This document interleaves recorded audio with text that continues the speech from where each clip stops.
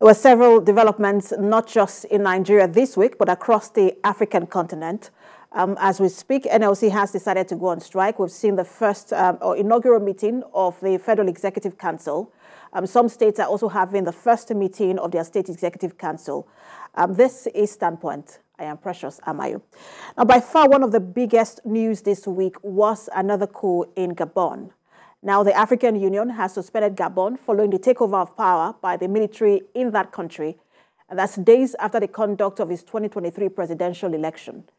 The African Union Commission for Political Affairs, Peace and Security, during its meeting on the development in Gabon on Thursday, reached the decision. The meeting was chaired by Ambassador Willy Uyamtoe of Burundi. The commission held that the country would not benefit or be part of any AU activities until democracy is restored. Meanwhile, the junta, in defiance of the AU, announced that it will swear in General Bryce Nguema as transitional president on Monday. The junta's spokesperson revealed that the general's inauguration will be held at the country's constitutional court. I recall that a group of senior military officers in Gabon on Wednesday said they had seized power in the capital in order to overturn the results of the recent election and remove a leader whose family has held power for almost 56 years. Now, joining me on Standpoint is Professor of Political Science and African Studies, Toyin Falola. He joins us virtually from the United States. Good to have you join us, Prof. Thank you. I'm happy to be with you. So the last time you and I spoke, almost like you knew that this was going to happen, you had said that, look, some African countries, using your word, were ripe for a coup, and you had mentioned even Gabon, and that's, you mentioned that, look, because of the long stay in power by Bongo. But should we see this in the context of what's going on in Francophone countries, or does this stand on its own? Well, it's not going to stand on its own. Equatorial Guinea, their president Mbasogo has been there for 43 years. Nobody can remove him. For Biya, 40 years. His own citizens cannot remove him. He's grooming his son to succeed him. Sassou Nguesso, 38 years, Republic of the Congo. Museveni, a former socialist and labor leader, 36 years in Uganda. Mswati, 36 years. When Santos died of Angola, he ruled for 38 years. Idris Deby, 31 years. His son has succeeded him. Eritrea, he's been there for 27 years. He reelected himself twice. And Eritrea is one of the most repressive countries in Africa. Our neighbor, Yadima, he succeeded his father. His father governed for 38 years. So when he died in 2005, he put himself in power. Obasanjo was very worried and said, look, you can't do this. But they agreed that he should go and do a sharpie election. And they keep winning this election. So I'm very glad you started with this good question, because we shouldn't just be interested in military coup. People tend to forget that there are also civilian coup. Let me spell it out for you. There are many, many cases of electoral fraud. Anytime you do an electoral fraud, that's a coup, that's a civilian coup. And 13 African countries, 13, since 2012, have done civilian coup. In other words, they didn't win the election, and they put themselves there through fraudulent means. But there are also other civilian coups that people do. When you change constitutions, as they did in Gabon, the Bongo family had been ruling Gabon for 56 years, conducting fraudulent election. The recent one, he did not win the election. They just announced election. Remember, we have elections in Cameroon, Benin, Togo, Equatorial Guinea. All these are fraudulent elections. And when they do those fraudulent elections, they also do another coup. as you find in Côte d'Ivoire, as you find in Central Africa, as our friend in Senegal wanted to do, in which you do what is called tenure elongation. You just assemble your parliamentarian and they do this tenure elongation for you. And it's important to understand that those electoral fraud, tenure elongation, attempts to change the constitutions, they are also coup, only not conducted by the military. So, and I'm happy that you've started with a very good question. And Prof, two questions arise from what you just said. One of them is, some of these people who have now stayed really long in power also started as freedom fighters. Most of them were revolutionaries. You know, people thought that, look, you have fought for this country, you know, fought for the independence, take over power, you know, as a way to say thank you. And some of them have done worse than, you know, what they had fought for. And one wonders why most times is that the case, that, you know, activists, as it were, always end up disappointing the people. And then number two is, case in point, what's happening in Rwanda. People say, look, Paul Kagame is doing very well, but he has amended the constitution a number of times just so he can stay in power. Should we say because he's doing well and so his tenure elongation is justifiable? No, we can't say that, unfortunately. And Rwanda I've had conversation regarding Rwanda, including directly speaking to people at the highest level of government in Rwanda.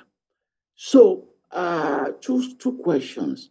We have cases in which socialists become socialites. As in our friend Mugabe in Zimbabwe, he started as a hero. And then he tasted power. He wanted to transfer power to his wife. Museveni, remember, started as a socialist, as a labor leader. And you see how repressive he became. This is a person I've spoken about his behavior twice.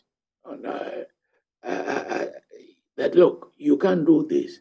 Rwanda, people have told him that you are doing exactly what the colonialists did, in which you are governing for a long time, but you are not laying platform for democratic institutions.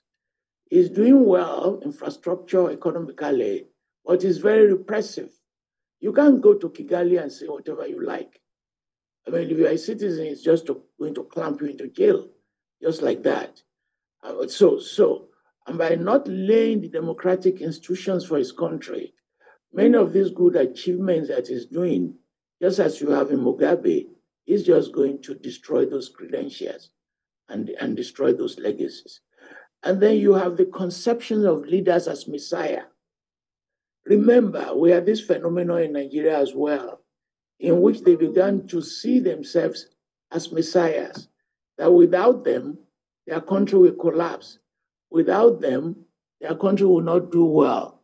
People have criticized my good friend Obasanjo for having a concept of being a messiah. And remember when Abacha was in power, many of you may not know that he sent a delegation to North Korea to do what? To go and study how to stay in power forever.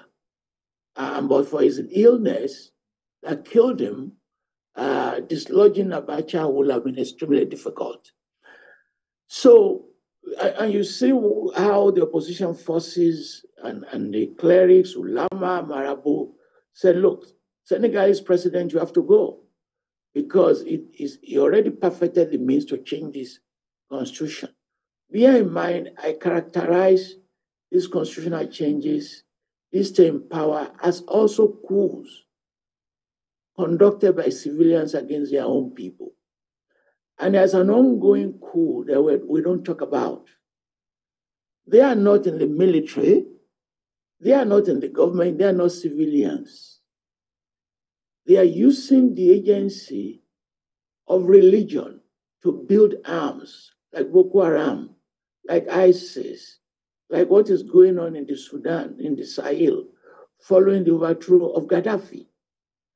And they are building strength in which one of their desires is to take over the government.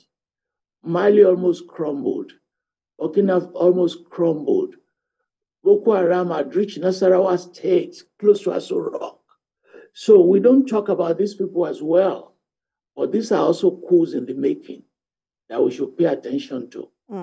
And Prof, in the case of the situation in Gabon and some of these countries where you've had leaders who have stayed in power for a really long time, one really wonders if it takes a coup to get, some level of action and joy, because we saw people rejoicing in Gabon. Does it really take a coup? Because sometimes when you look at these military leaders, they become worse even in office. No, nobody wants a military coup. Nobody wants a military leader. It's the worst, one of the worst forms of governance you can have. But if you cannot dislodge these people who stay in power, as in that of Gabon for so long, the question we should pose, and we posed it at Madam Fodio last week when they did a conference on Niger. What do you do if democracy doesn't work? What do you do if a group of politicians want to control power forever? And what do you do if, as in the case of Biya, his minority group constitutes the army, they've been governing with them? And because citizens have become so powerless, that's why you see that rejoicing in Gabon. And bear in mind that rejoicing in Gabon, I think what you saw in Nigeria was just its expression. In Gabon, the Gabonese in diaspora also rejoiced. They rejoiced in Europe. They rejoiced in the US. They were just jubilating, not just in Libreville. Even in the second largest city, they were rejoicing. In Dakar, in Senegal, the Gabonese small community gathered themselves and began to dance on the street. What does this dancing represent? I think they know that the military is not good. And in this particular case, it's so bad because, the guy who overthrew the president is an insider. Is his cousin. He's been governing with them. He was the bodyguard of Omar Bongo, who died in 2009. He's been part of the government. So it's a family coup. And there are a number of interpretations. One, the opposition won that election. Very embarrassing. It is not a coup that is going to reform that society.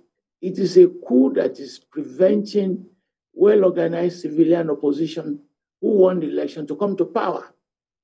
So their new president is also discredited, is part of the system, is a member of the group that has been repressing his own people, and is as corrupt as the Bongo family as well. So it's like a palace coup in which a cousin overthrew his blood relation. Nevertheless, the people are happy, thinking that maybe it is the beginning of something that will transit to a democracy that they want. It's a very sad situation. And really sad situation. But, just immediately after that coup in Gabon, we saw the military shake-up in Cameroon and Rwanda. What does that tell you about how African leaders view what's going on the African continent? And those are the ones you see, the immediate panic. There will be panic in Central African Republic. There will be panic not just in Cameroon and Rwanda. There will be panic in Togo. So there will be panic in Uganda. There will be panic in Equatorial Guinea. So what they do is standard practice. You reorganize your army. You do what we do in Nigeria since 1999. You retire them at the very peak of their strength and energy. You destabilize them. You create many battalions and you keep moving them around. And you do what Cameroon does, what Nigeria is doing. You tribalize it. You tribalize it to an extent that they won't be able to hold meetings among themselves because of lack of distrust. Well, in the final analysis, if you don't govern well, you're just deceiving yourself. Because the only thing that can improve, that can ensure that there'll be no violent takeover of government is good governance. No other option. Mm. And what has happened in Gabon? What does this mean for the negotiations between ECOWAS and Niger? The African Union, which when you are announcing this to your public, their threat is a joke. There's nothing they can do. Even when they were members, even when Niger was a member of the AU, when Gabon was a member of the AU, what are they receiving from it? What are they receiving? Some of them don't even pay the annual contribution. It is the Chinese that is maintaining the AU. It is the Chinese that give us the building. I've been to the building. I know the place. It's the Chinese that built it. So if you say you are expelling somebody from AU, it's of no relevance, no consequences, because they are not benefiting anything.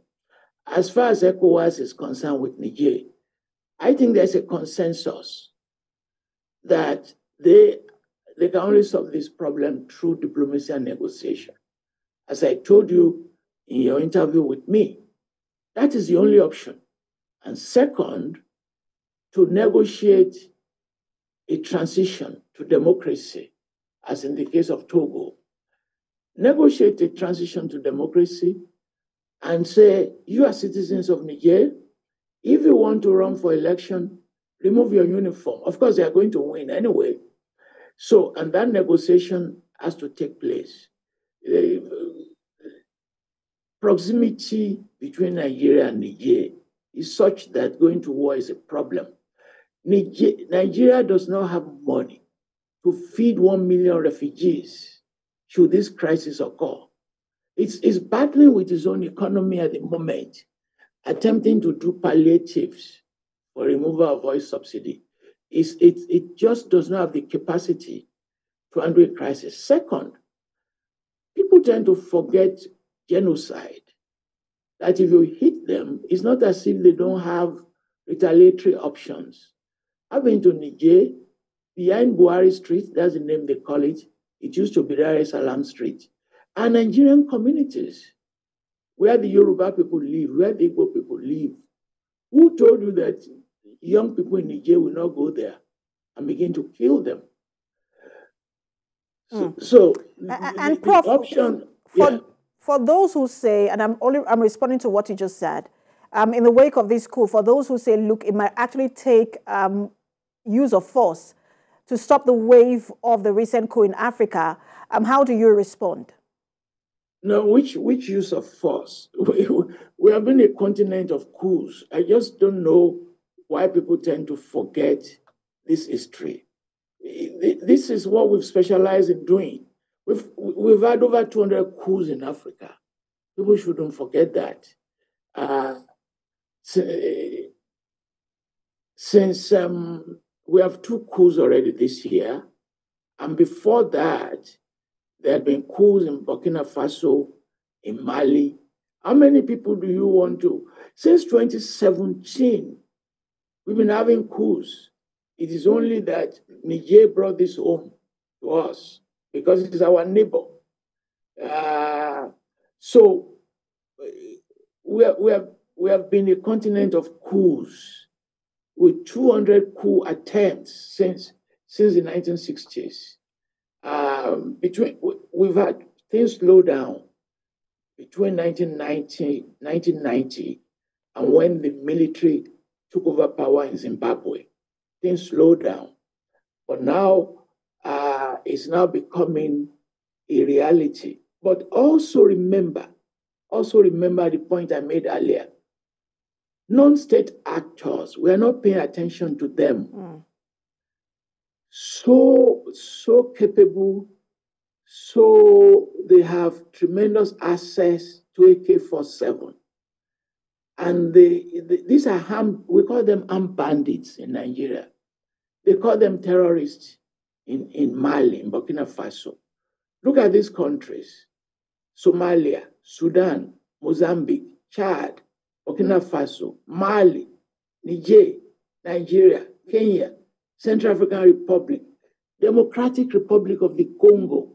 All of them are facing serious insurgencies.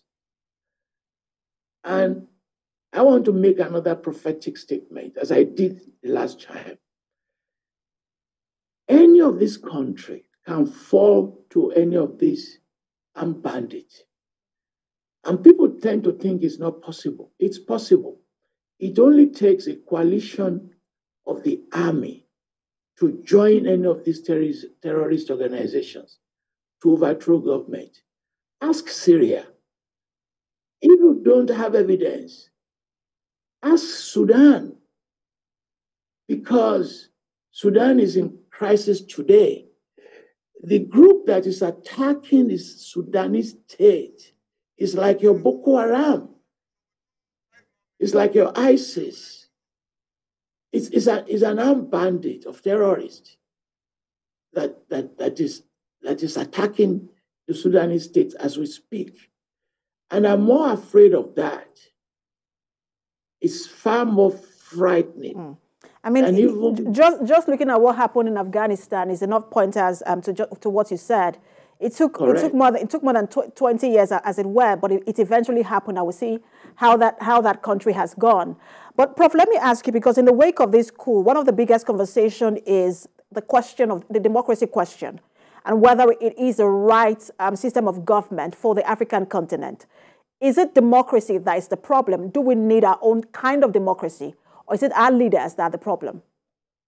Well, thank you for that question, because people have been asking whether the liberal democracy is what is suitable for us. In fact, I've challenged my friends to let us all meet in Abuja and have this conversation.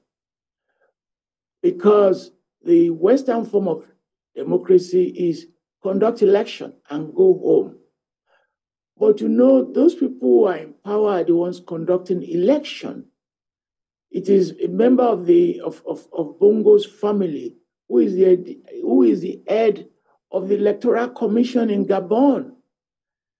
People appoint their friends and political associates as electoral commissioners in many of these countries.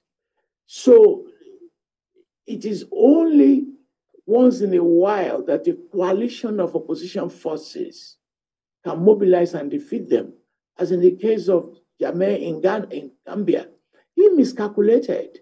That's basically what cost him his power.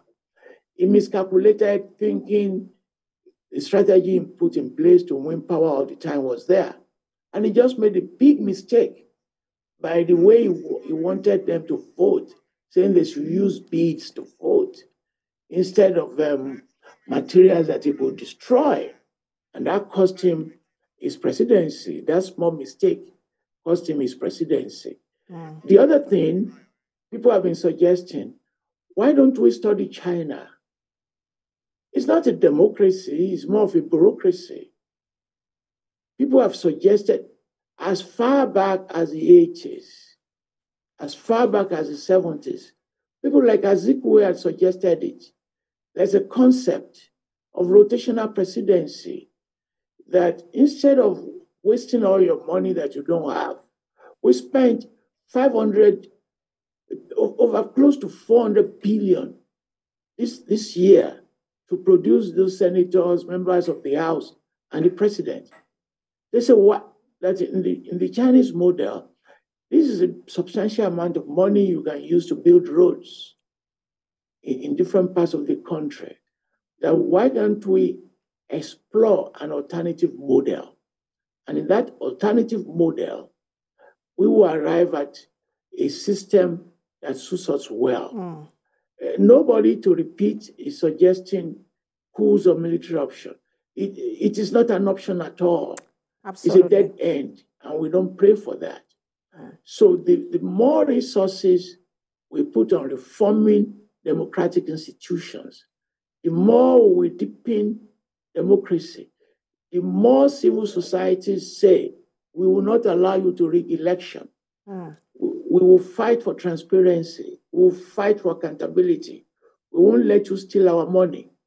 It's better for all of us in the final analysis. Otherwise, and interesting you mentioned the civil society question, Prof, because we need to have a more vibrant civil society. I wish we can continue this conversation, but I'm told my time is up. Always an interesting time speaking with you. And hopefully I'm part of that, your conversation with your colleagues in Abuja, Prof. Thank you so much as always. Professor of Political Science and African Studies, Toyin Falola. Thank you.